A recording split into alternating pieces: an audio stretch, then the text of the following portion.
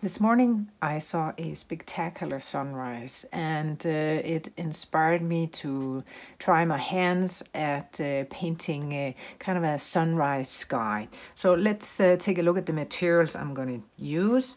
I chose a titanium white as well as an ivory black, Quinacridone Crimson, but you can use any kind of pinkish or red pink color that you prefer. I'm also going to be using this blue color. It's called Wedgewood, but don't worry if you don't have the exact same color. Just pick a kind of bluish gray color if you want something similar. Lastly, I think I'd like to try this ink here. It's called Antelope Brown. It's quite a kind of very dark olivey color, but when it gets diluted, it kind of goes into these yellow tones. But again, don't worry if you don't have these exact same colors. Just pick 3 colors plus black and white and stick to those. That way you'll have perfect color harmony. Okay, let me get the colors out and we'll start painting. We are going to be working in different stages during this painting exercise. So there's going to be some drying time in between the different layers that we're going to make. First off, I got this water spray bottle and I'm just going to mist the paper.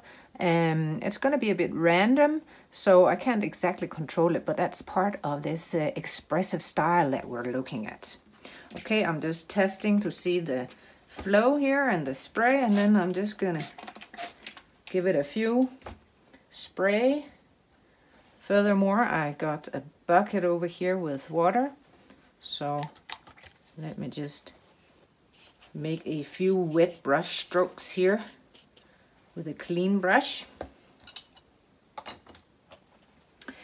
This is the acrylic ink I'm going to be using. Again, don't worry if you don't have ink. You can simply dilute your regular acrylic paints and use that. Look at the color over here. When I'm diluting it, it kind of turns this mustardy yellow color. So it's quite nice.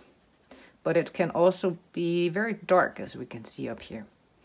I'm going to try and use this dropper that comes with this ink bottle. So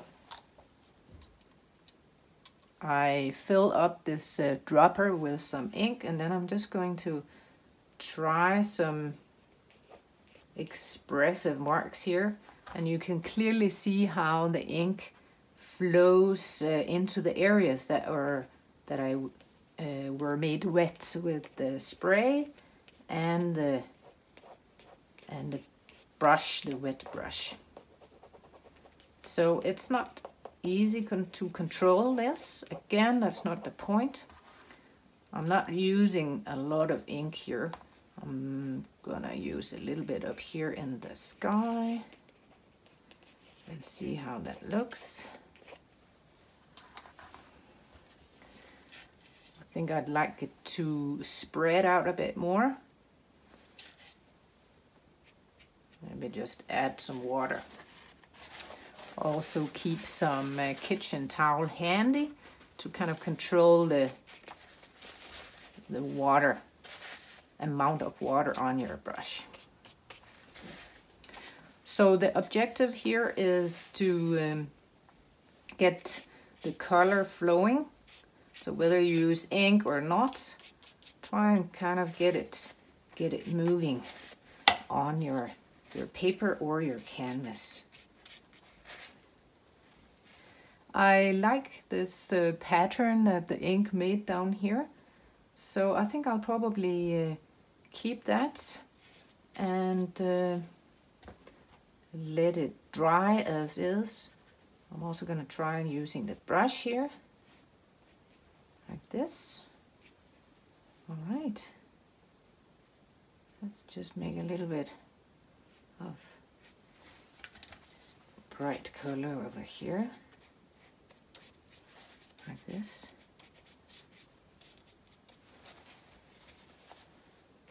I'm using quite a bit of water here, so it will need a bit of time to dry.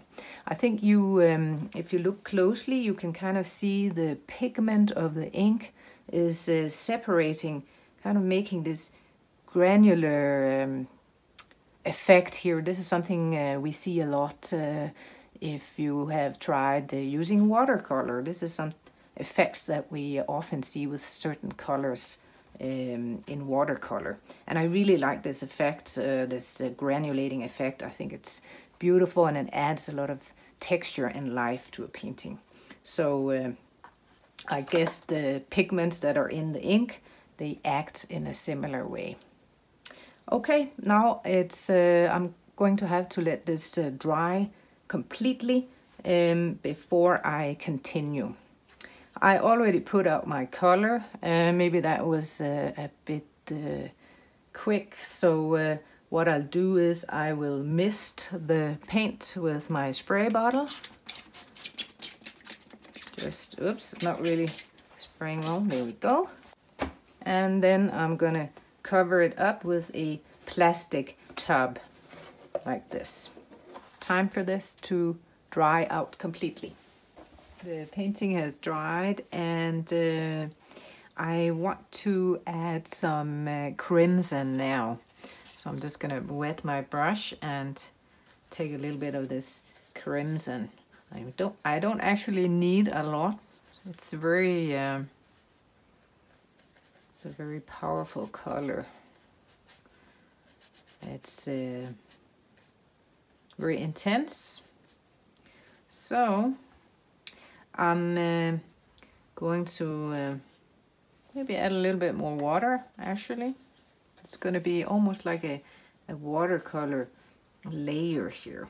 So let's try and add it in here.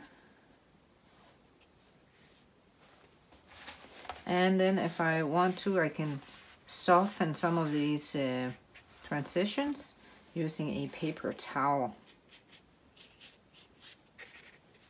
So I'm going to partly cover some of the yellow. And again, just break up those hard edges. You can even absorb some of the excess paint using the paper towel if you like. So try and go over some of the previous layers. See how it creates different colors there, and it all helps to create depth and interest when we see this layering. Quinacridone Crimson is a very transparent color, so any time you put it on top of another color, you can see the underlying color through it, and it kind of those two colors combined give this very nice peachy color. And let me add a little bit more down here just to tie the painting together like this.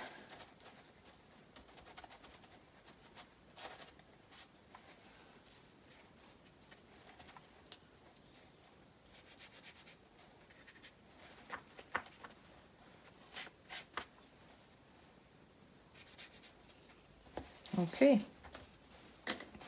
I also want this layer to dry, so I'm just going to cover my paint again. And let's try some mark making with a pencil. Notice I'm not holding the pencil like this. I'm actually holding it at the end. That way it will give a looser mark as I use it. And I won't be able to control it just as well as if I have it down here. My marks will be looser and a lot more expressive. So if you want to loosen up, definitely try this this tip to hold both your brush and your pencil up here at the end. So I'm kind of rolling the pencil from side to side as I'm making the marks also. That's another way to kind of make some expressive loose marks. I can't control it completely, and that's the whole point.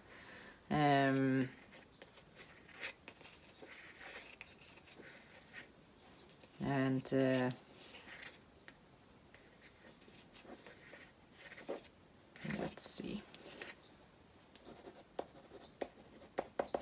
Maybe some marks for some foreground grasses or something here.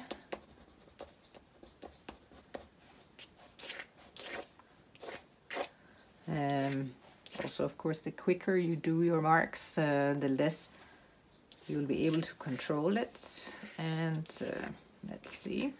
Because this is just a regular pencil, I will be able to erase some of the marks that I don't want to keep.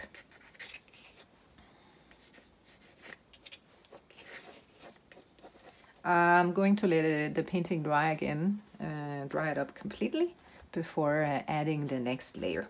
You can see that my paper does buckle a little bit. If you want to avoid this, you do need to use thicker paper, very thick watercolor paper, or you could coat your paper with a couple of layers of gesso before starting. Using gesso will also help prevent the tape, the masking tape, from ruining the paper as you pull it off if you're not careful. So I haven't used gesso on this piece, and it does buckle a little bit. I don't think it's a real problem at this stage. And once the painting is completely dry, I can lay it flat and weigh it down, and it will. I'll get rid of the slight buckling that is there. But you can definitely prevent this if you use a couple of layers of gesso before you actually start painting. The previous paint layers here are dry, and I think I'd like to start introducing a bit of some cooler colors, maybe some cool gray, bluish gray color or color tones. So let's do that and see how it develops. I'm using a slightly smaller brush at this point.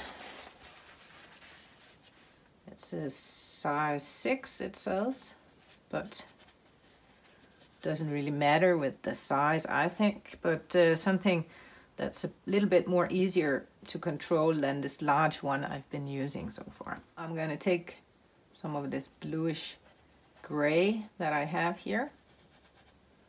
I'm just going to add a little bit of black to it. I want to darken it a bit and take the intensity down and make kind of a bluish gray. Give it a bit more here, and perhaps a little bit of white.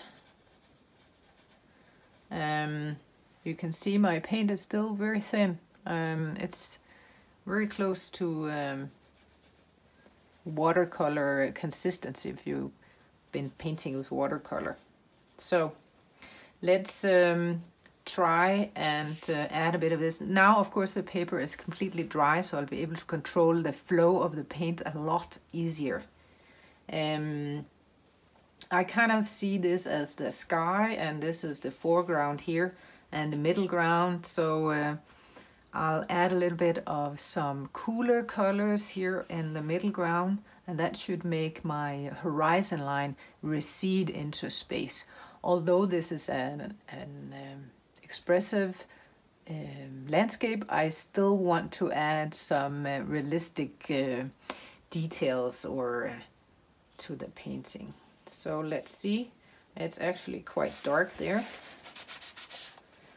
Let me add a little bit more water and a bit more white.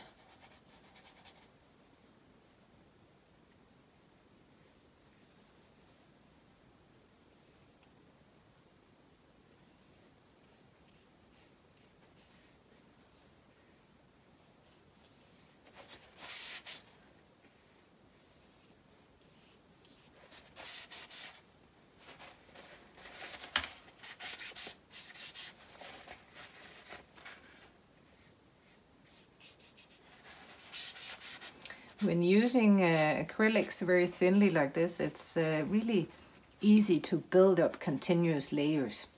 All you have to remember is that it's a good idea to let the layers dry thoroughly before adding the next, or you'll end up mixing all your colors and they'll all end up like mud, or they definitely can. So let's add a little bit of dark gray up here as well to create some depth. Ooh, this is a lovely combination here when you can see this these colors underneath, or you can see it through this gray color that I mixed. I really like that. I think that looks beautiful. I think I'm gonna repeat it a bit over here. And of course, let's scratch into the paint a bit. I kind of feel this is the sun peeking through there. Maybe I should get rid of it. I can't really decide if I should paint it over or not. In a way, I sort of like it.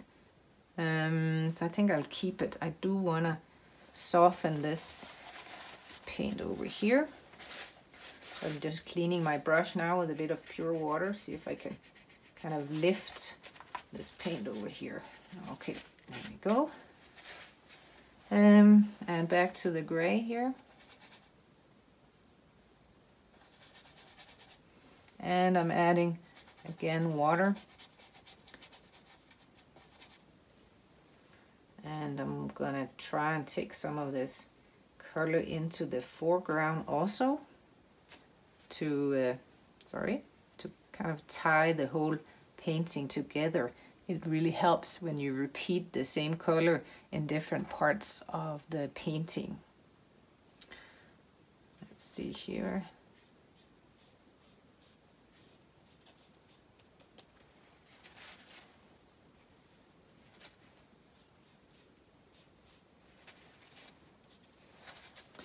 A lot of times I also like to stop my brush strokes before they reach the edge.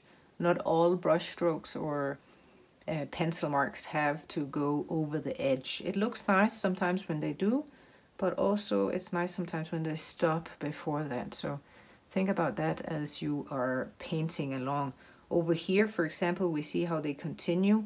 So we get a lot of a much sharper transition here, and it sort of leads the eye over here towards the edge.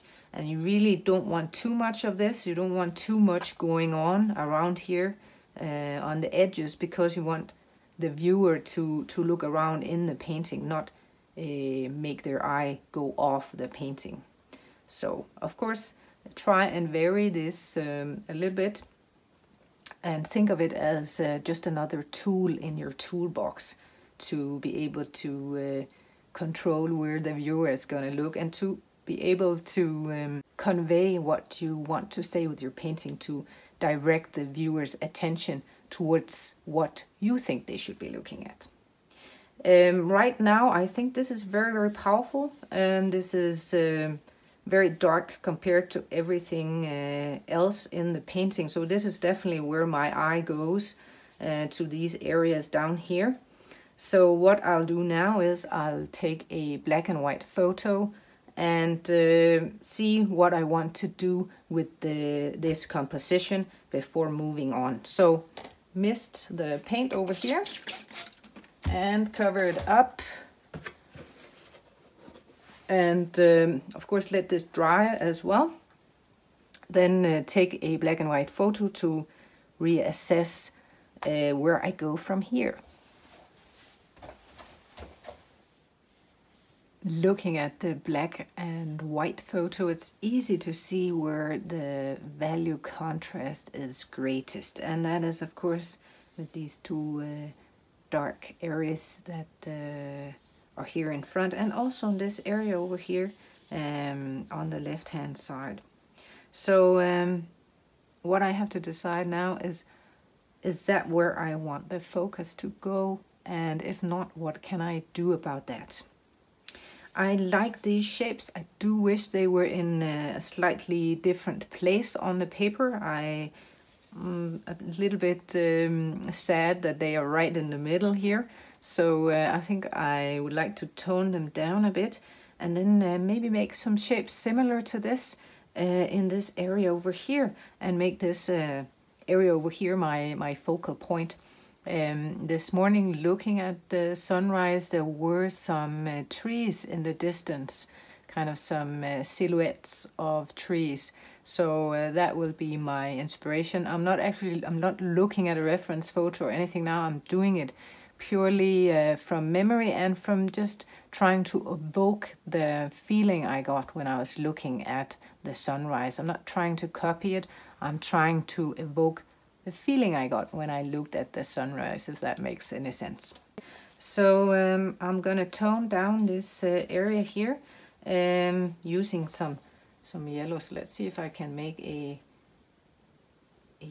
yellow color that will cover up this area. So I'm using a dry brush with some of this paint on it here. So let's see. That might be a bit too bright. Let me just get a bit more ink here. I could use another color, a yellow color for example, but the point is I want to use the colors, this limited palette that I used from the beginning. So, and I might not want to cover it over completely. Maybe I'll keep a little bit of this, like that.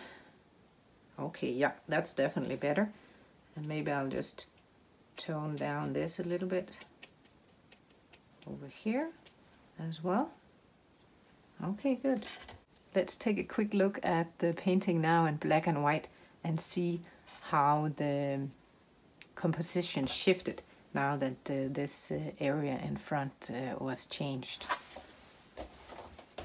The foreground area definitely got a lot calmer to look at, which is great because now I can decide where I want my focal point to be. I could use, of course, my ink pure as is. It's definitely a possibility to use the dropper and draw in a shape over here, but I want to be able to control it a little bit better, so I'll take some pure ink here and maybe mix in a little bit of black just to make sure that it's quite dark. And I think I'll lay it in over here.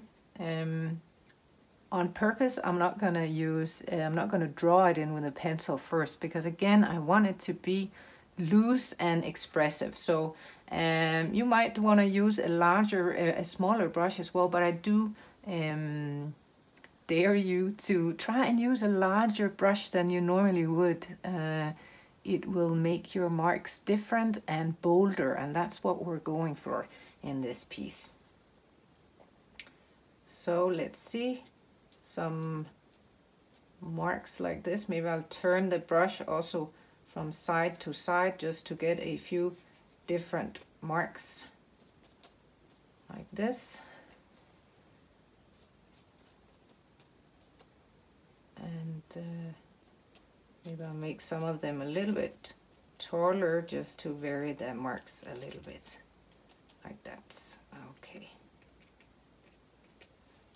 But let's take another look in black and white and see how the composition shifted and how our focal point is over here now. What I would like for you to consider when you're doing this type of painting is if you start out loose, then you can gradually move into more detail and things like that. If you noticed, I didn't start the painting by drawing out anything with a pencil or anything like that. That was on purpose because I wanted to stay as loose and expressive as possible. So if you like this expressive, loose quality in your work, try to be as bold and loose as possible right from the beginning. It's very, very difficult to go in and be bold at this point. For example, if I wanted this, let's say I had made the foreground and I wanted to make a bold sky, it would be very difficult for me to make bold marks. I would worry about maybe painting into the area down here. So try and get your bold marks in from the beginning, and then adjust as you move along in the painting. That would definitely be one of my best forms of advice. Okay, I found a few crayons and pencils here. These are water-soluble crayons and pencils. Just use whatever you have on hand. I found just a mix of different ones that have similar colors to the ones that are already in the painting here. This is kind of a greenish color. I don't know if I'm going to use that, but these kind of pink colors here, I'll just put a few more marks in the sky, I think, and see how that looks. Again, I'm rolling the pencil as I'm moving it on the paper to create these loose marks. Let's see if this one sticks better. Almost the same color.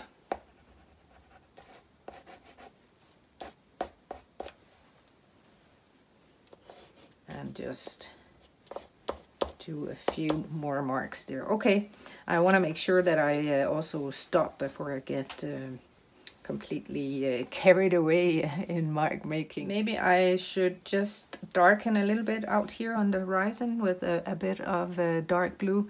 Let me do that. If you want to continue learning more about painting looser and more expressive, be sure to download my free guide.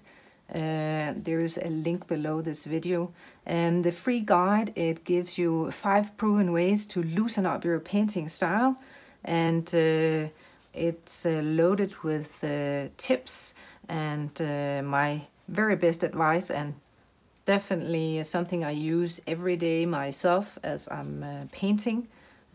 So very useful hands-on advice that you can go ahead and use right away. So if you are interested in improving your loose landscape painting, be sure to download your copy of the free guide. Okay, I'm mixing up a kind of dark gray color here, and maybe I'll just add a little bit more water to get it flowing better. And I'm gonna try and see how it looks when I do a little bit out here. I don't want it to be too sharp, so maybe I'll go in and loosen it up a little bit on with a little bit of water. I don't want it competing too much with this thing over here.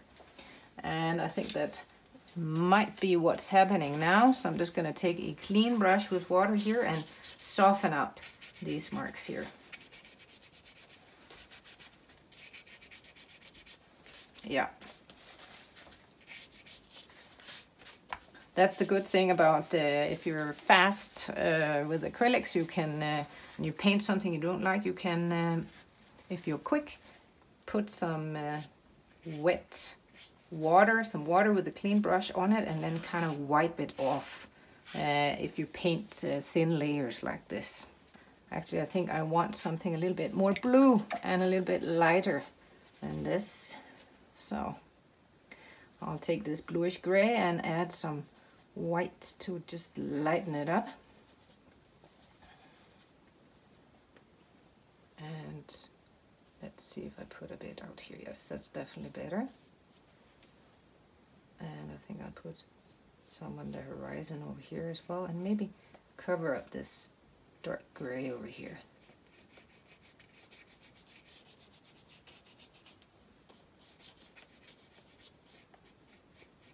Yeah, I like how that looks. And I want to just take a little bit of this blue color and add it over here. All right.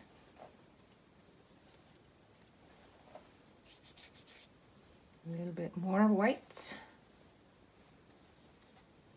And lighten this area here. I'm doing this to just make the transition a little bit more gradual. Okay, yeah, I like this. Maybe I'll add a little bit of blue over here. And now I want to stop because I'm starting to get a bit fidgety or fussy about the details. So stop, stop, stop, and assess. I think I have the color scheme I was going for, definitely. The feeling of the sunrise, a dramatic sky with clouds, and some interesting marks, as well as some interesting silhouettes in the horizon, on the horizon. It's time to peel off the masking tape and see what we got. I want to be careful here not to rip the paper.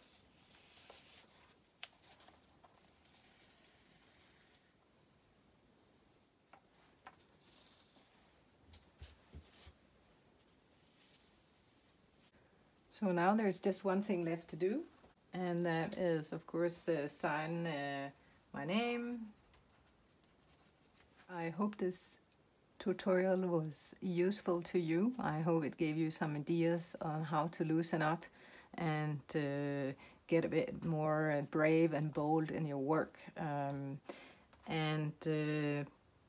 want to thank you for watching, and see you in the next video. Thank you very much.